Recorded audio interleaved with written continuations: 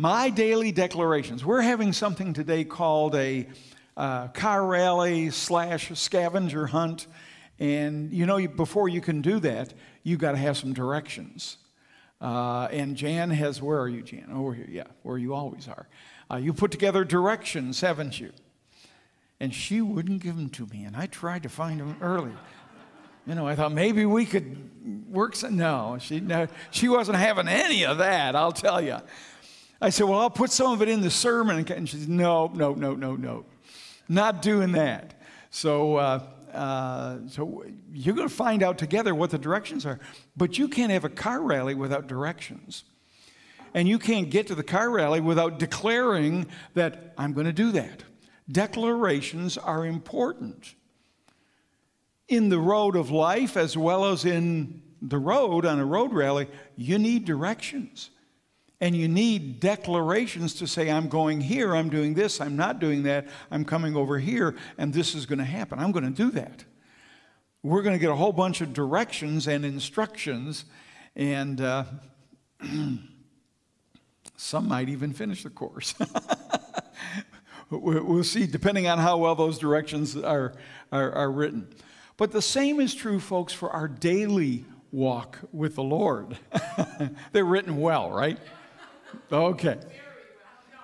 Okay. So what you're saying is it won't be your fault if we don't get there, right? It's me alone, so that's who you get the blame, Oh, okay.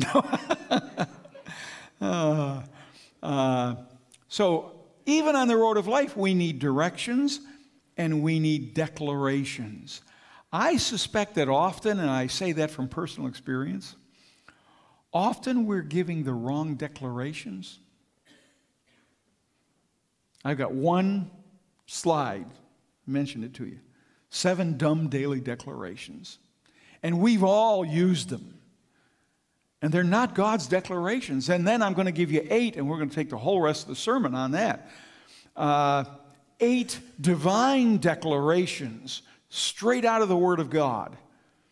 Because we live by declaration. You are known by the declarations that you make. People know you by what comes out of your mouth. That's a scary thought, isn't it? People are constantly measuring you based on what's coming out of your mouth. Are you positive? Are you negative? Are you, a gossip? Do you only speak the word? When you feel like talking about somebody, do you do it on your knees? You know, where are you in terms of the declarations that you make every day? And sometimes we make positive declarations, and sometimes we make negative declarations. And negative declarations literally become self-defeating for us. We say dumb things, and then we become what we say. Anita, you're not alone. Not that you've ever done anything dumb. I was just going to say one of the smart things you did was marry him. You can pay me later. Yeah. Okay. So every day we make these daily declarations. Let me just stop for a minute. Can you think of, and I won't ask you what they are, but can you think of some daily declarations? You say it every day, and you say to yourself, I probably shouldn't be saying that. How many of you have those? All right. Yeah. Rest of you liars may now leave. Yeah. So our daily declarations, they either serve us poorly because they're negative and self-defeating, or they're positive and self-fulfilling, and they enable us to work with God. God is at work within us. We're going to talk about that today, to build His kingdom. So what are you declaring with your mouth? The first, again, I'm calling 7 dumb daily declarations, and the last are 8 divine declarations. Spend about 2 minutes on this one. 7 dumb daily declarations. You recognize yourself in these, at least I do. I'm not worthy. I'm not smart. I'm not good looking. You didn't say amen. I know my face ain't no star, but I don't mind it. I'm behind it, so folks in front get the jar, you know. Okay. I'm not smart. I'm not important. I'm not good looking. As long as you believe you're not important to the kingdom of God, you'll sit down and do absolutely nothing. And the devil will go, way to go. Got that one. Because we've convinced them they're not important. They got nothing to do. They're just this or they're just, just that. I'm not equal to others. Others are smarter. Others are better equipped. Others have degrees. Others can do this and others can do that. I have no value to anybody.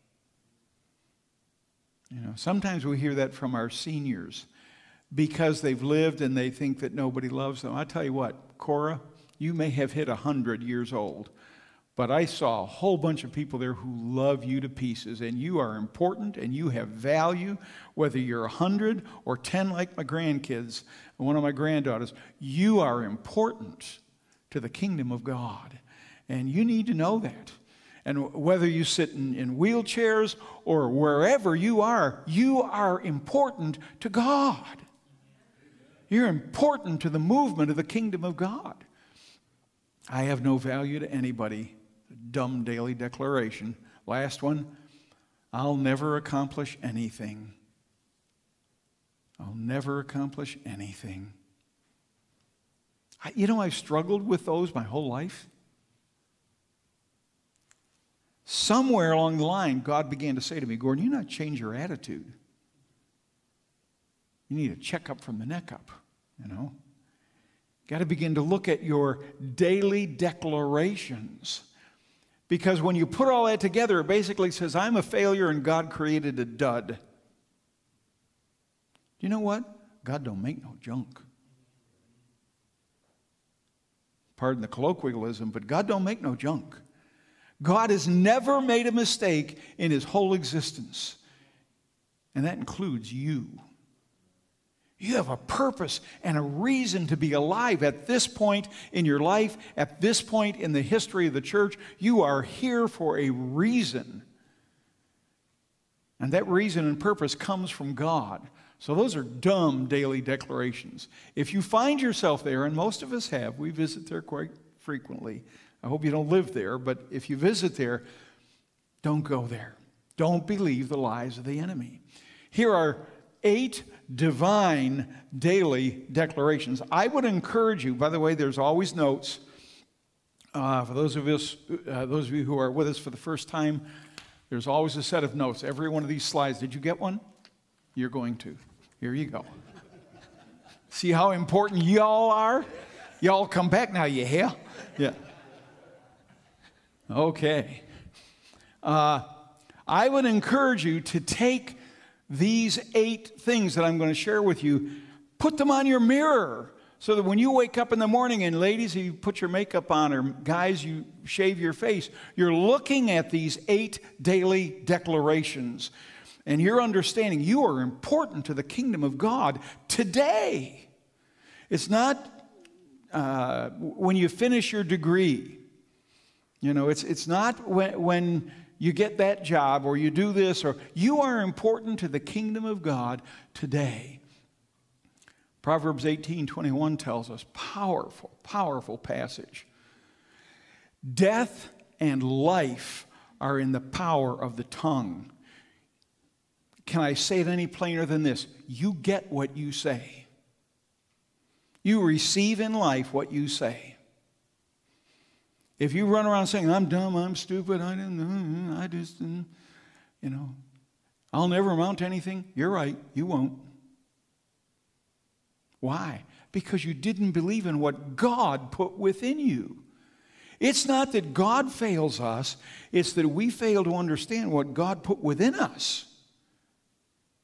We're going to look at 8 declarations of what God put within us. But remember, what you speak is what you get.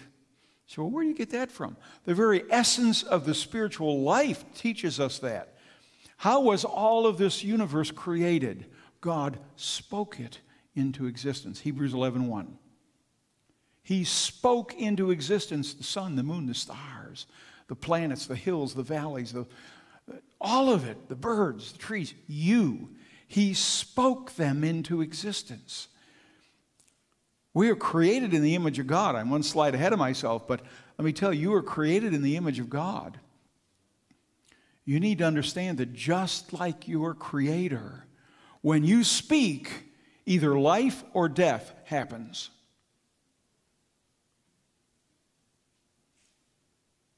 I could go sit down now, and that would be the sermon, wouldn't it? Josh, yeah. He wasn't saying do it. All right. Number 1, declaration. Here are 8 declarations. I declare that I have a godly heritage. I am a child of God. I didn't come from a monkey in a banyan tree. I didn't crawl out of some primordial swamp. You know, my ancestors that weren't somehow, they didn't somehow crawl out of ooze. You and I were created in the mind of God in eternity past, and then as He created us, He laid out your DNA and your genetic makeup so that you would be primed to do His will on this planet. Think about that. God doesn't waste any energy. You are a child of God. How do you know that? Well, you're a child of God by creation, number 1. What does it say in Genesis 1:27?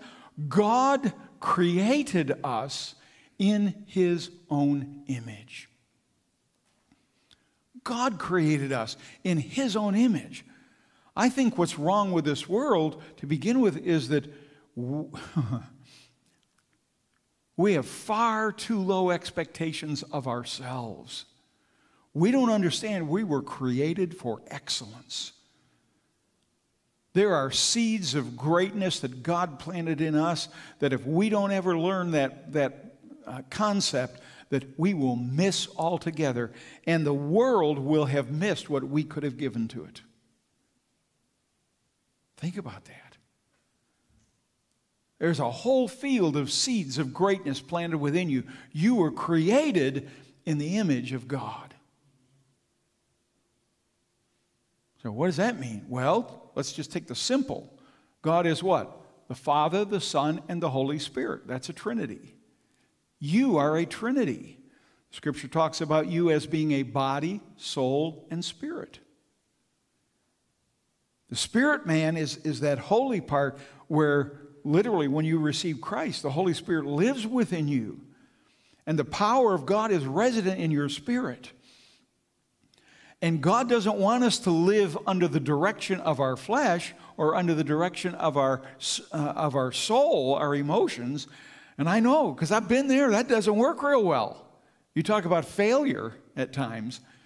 You know, God has so designed us that the way we function best is to have His Holy Spirit living through our spirit and walking in obedience to Him and putting our flesh and our soul in order with God's Word.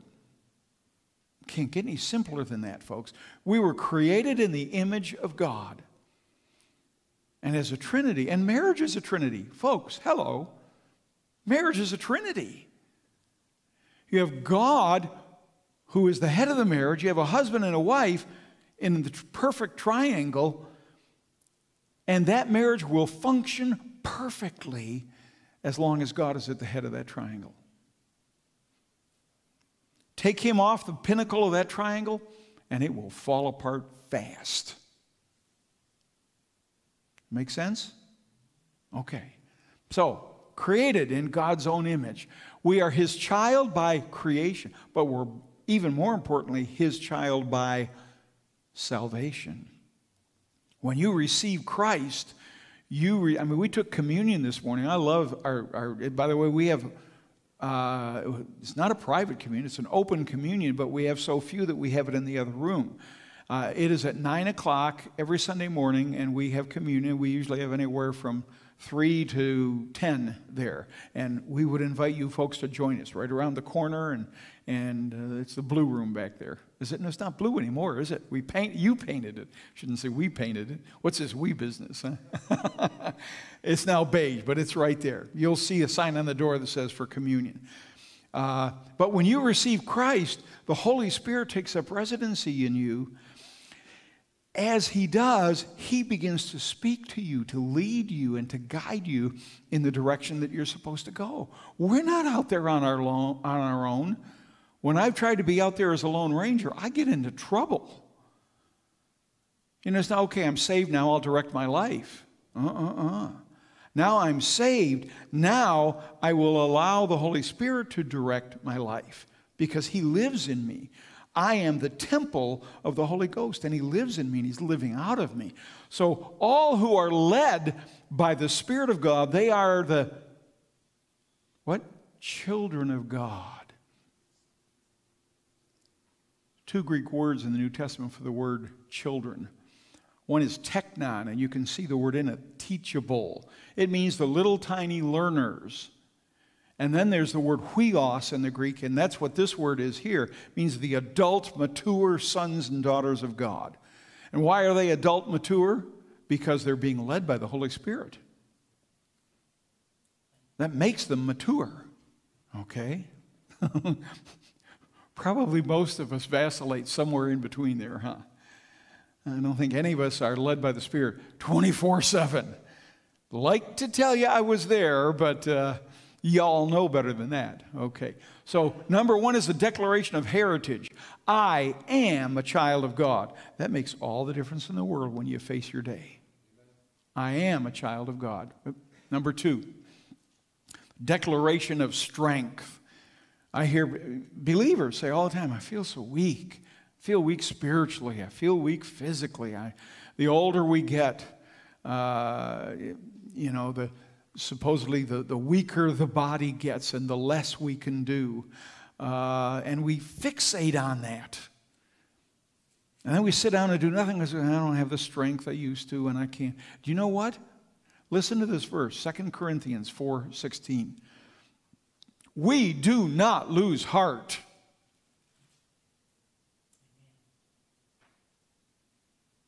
Grab a hold of that in your spirit. We will not lose heart. We will not give up and die and play dead because we reached whatever age or because something happens or, I've talked with you constantly for the last couple of months about the fact I'm going to retire. August 1st is the date. Social Security has it. They're working on it. And, we're coming up to that real quick. There was a time when I first talked about retirement that I thought, oh, good. Just going to sit down and do nothing and kind of relax and catch my breath. And I had a friend or two say, that's not what it's about. You know where my head is at now? The reason I'm retiring is because it's time to refire. It's time to refire. It's time to go in some new directions and do some new things. And time to do things that I didn't have the time to do before. For God, for his kingdom. I feel more fired up than I've ever felt. I'm ready to go. You ready to go with me? Thank you, Jim. All right. So, we do not lose heart, though outwardly in our body as we get older, we may be decaying. And you say, oh, don't go there, Pastor. Well, read the rest of it, But our spirit man, our inner man, where the Holy Spirit lives, is being renewed day by day by day. You're being made stronger day by day by day. You're getting more purpose for life day by day by day. You're understanding with greater clarity and with the wisdom of God day by day by day what is unfolding in your life. Wow. I don't care whether you're 7 or 70, you ought to be excited about life. Thank you, Anita. Saying amen to a preacher is like saying sick 'em to a dog. Okay. Declaration number 3. I declare that I have endurance. I have endurance. What does that mean? I have no limits. Would you say that together with me? I have no limits. But Pastor, you don't understand. I got this going on. Wait a minute. It doesn't matter what you and I say, it matters what God says. You know what he said? You can do all things through Christ who strengthens you. I don't have strength. Oh, God's strength isn't sufficient? I can do all things through Christ. There's something, let me tell you, God is remapping my brain. Some of you are saying, that's a good thing. He's literally remapping the dendrons and the neurons in my brain, and I'm getting excited about life, and I'm looking at new directions as well as continuing some old ones. I'm excited. Thank you, John. Because we can do all things through Christ who strengthens us. Not about what you've got in you.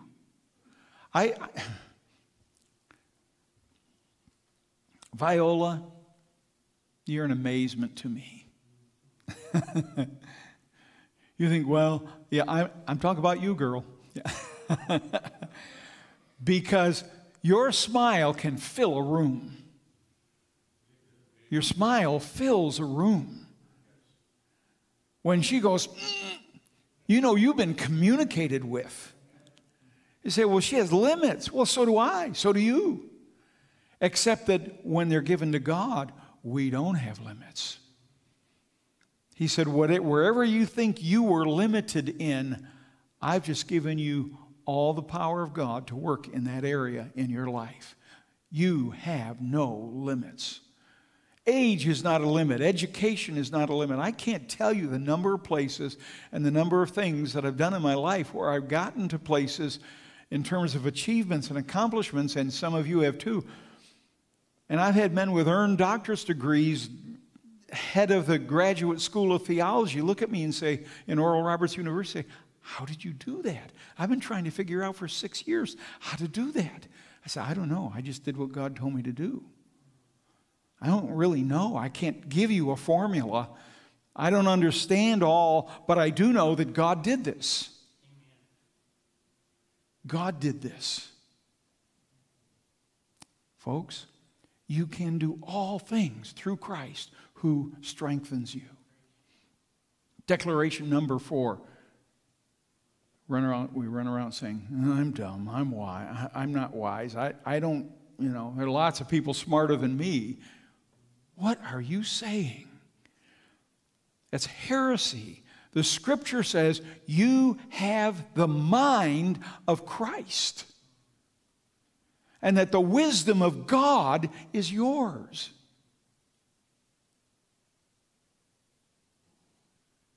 I loved watching the royal wedding yesterday. How many of you watched any part of the royal wedding yesterday? Look at that. Okay, yeah. And when that Episcopalian priest from Chicago got up and talked about love, and he said this world has yet to discover what can be accomplished fully through the love of God in mankind. And I thought to myself, I'm sitting there going, hey, man, preach it, bro. Preach it. We haven't figured out yet that God lives within us.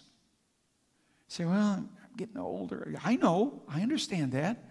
The body doesn't do all the things it used to. I get that. But I'll tell you what, your spirit should be stronger than it ever was. It should be alive and on fire and listening for the voice of God to know what God wants it to do. So I declare that I am wise. I have wisdom, way beyond the wisdom of man. 1 Corinthians chapter 3, God talks about the fact that the wisdom of man, that the foolishness of God is wiser than the wisdom of man. God's silliness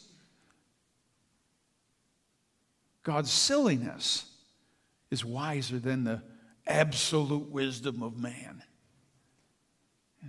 God, when he's telling a joke, is wiser than the wisdom of man. I have the mind of Christ. Now, am I telling you I always live here and I get it and I live on this plateau where all this is true 24/7 in my life? Oh, no. Those who are closest to me know that, like everybody else, I struggle with these truths. But just because I struggle with them doesn't mean they're not true. The Word of God is the Word of God is the Word of God. It doesn't change. It never loses its power. The psalmist David wrote that the word of the Lord endures forever. Forever. So 1 Corinthians chapter 2, verse 16, we have the mind of Christ. I didn't say that. God said that. That's not my theology. That's God's word. He says, I've given you my mind. You need to know what to do in a situation. You need to know when to move, when not to move, where to go, what to do. You need direction for your life. Ask God for wisdom. James 1:5. If any of you lacks wisdom, and we all do in places, let him ask of God, who gives to all liberally and freely. And the King James Version says, and upbraideth not. It means that God won't give you a hard time, say, well, you dummy. It's about time you finally came to me. You know, you're so stupid. I wish you'd just come to me. God never does that. He never upbraids us. It literally means that God will say, oh, come on. Let me tell you what you need to know. Let me share the mind of God with you. Poof. Okay. James 1:5. Declaration of wisdom. Declaration of guidance. Well, I don't know what direction to take. We're going to do this car rally this afternoon. What direction do I take? I need guidance. You know, some of you may get out your smartphones or your TomToms and you'll program in a certain thing and it'll tell you where to go. Is that going to work or not? Not going to work. You really hung us out to dry, didn't you?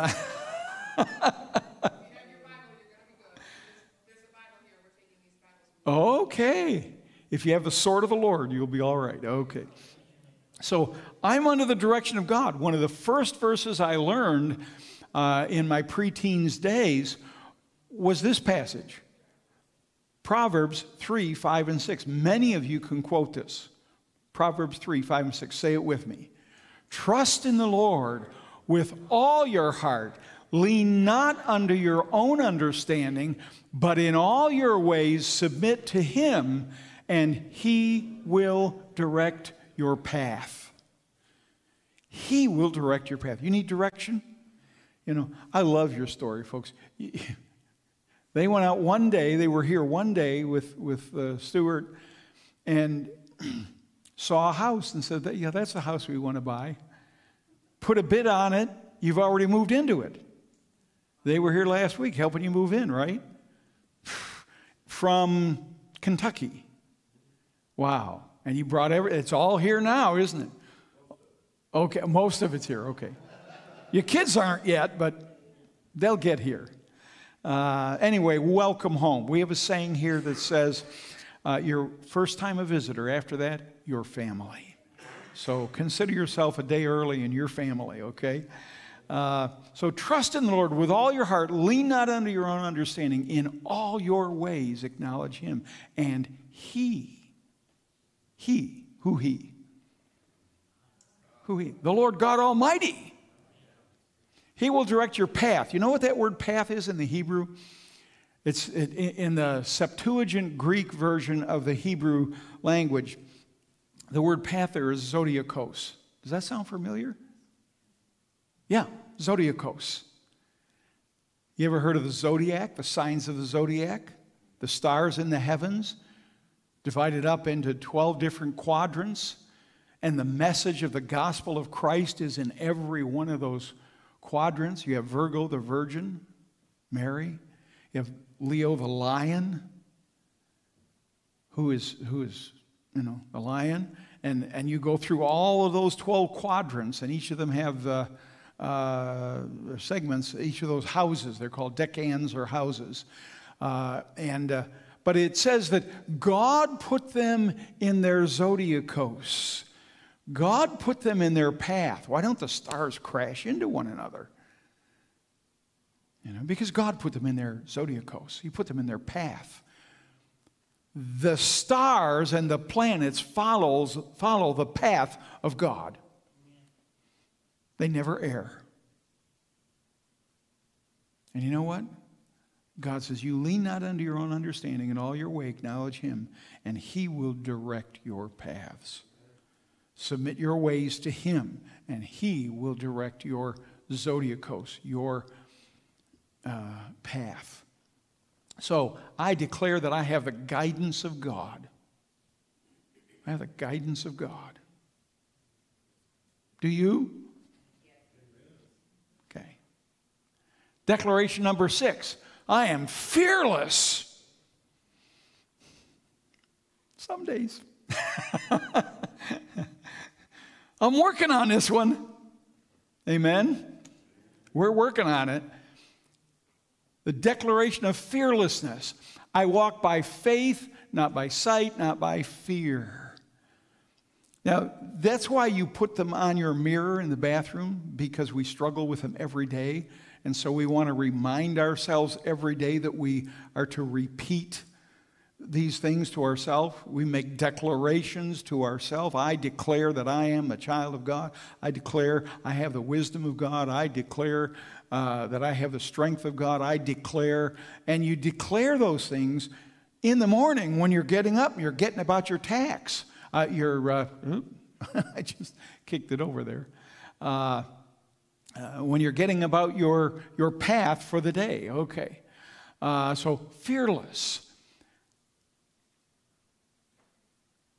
2 Corinthians chapter 15, verses 1. Chapter 1, verse 7. I learned this verse, really learned it, when I was a senior in Bible college, about to graduate and go out into the ministry about 6 months before graduation, and I was having a nervous breakdown. I was working 40 hours a week in a factory doing heavy manual labor. I was doing 21 credit hours a semester, and I was married and had a child that I was taking care of, and had a bunch of stuff on the side that I was responsible for. You can guess, I was trying to do it all for Jesus, And what I learned was, God says, would you relax and let me? He's been teaching me that my whole life, and I'm still in the process of learning it. It's a lifelong learning. But He gave me this verse then. God has not given us a spirit of fear. If you have fear, it didn't come from God. Guess where it came from? The enemy, Satan. Beelzebub, the arch deceiver, came from him. He paints billboards all over the inside of your mind saying, this is going to be terrible. See how bad this is going to be? Fear. This situation over here, oh, you can't handle that situation. Fear. They're only billboards. Ignore them. Tear them down, better yet. How do you tear them down? With the Word of God. With the Word of God. Okay? So God has not given us a spirit of fear. If you have one, didn't come from God, and it doesn't belong there. Number 2, He's given us a spirit of power. Power. Power. So I don't know if I've got what it takes to... You got it.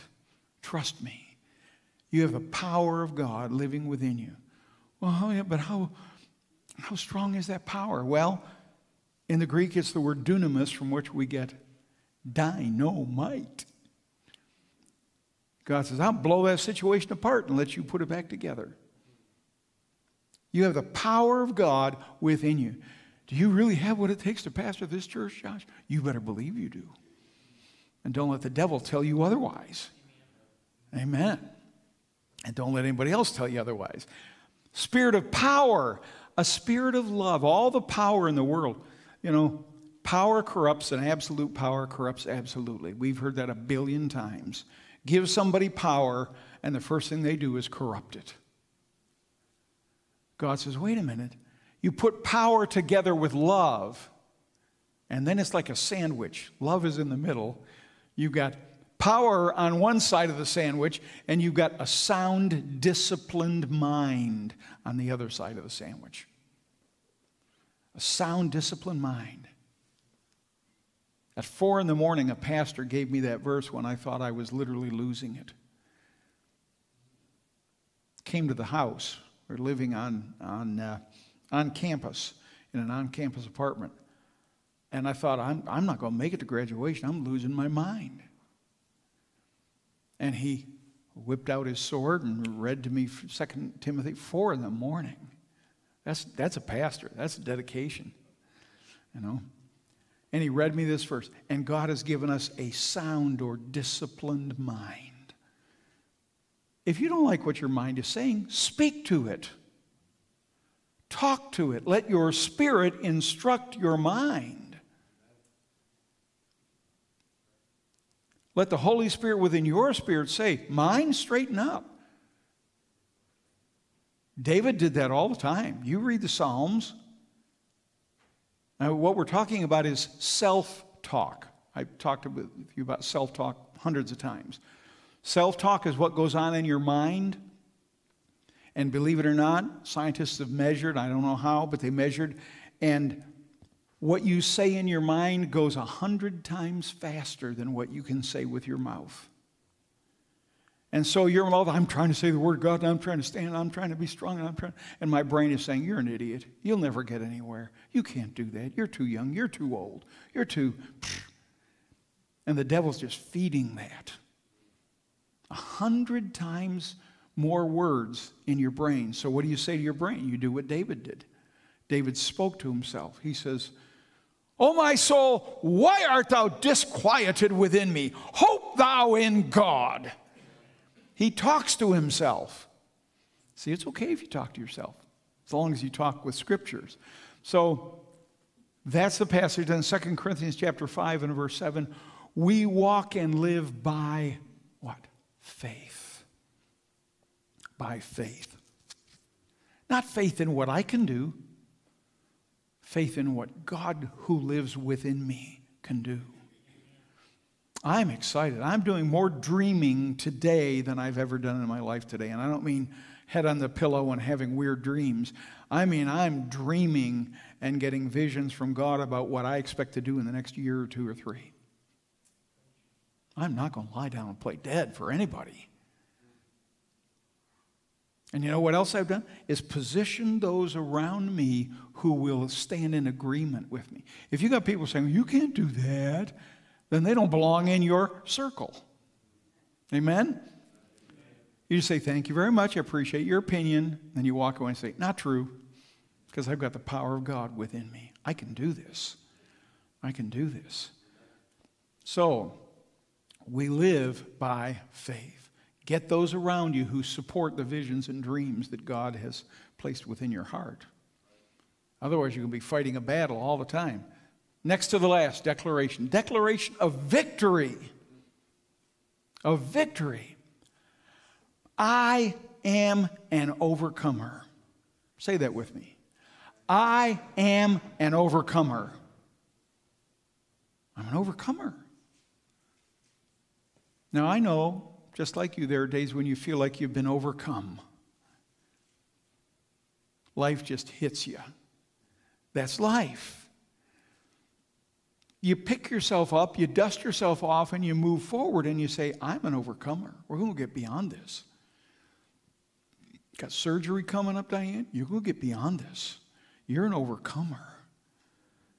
You're going to live in the victory that God gives to you in your body, and that pain's going to stop in the name of Jesus. That pain is going to stop.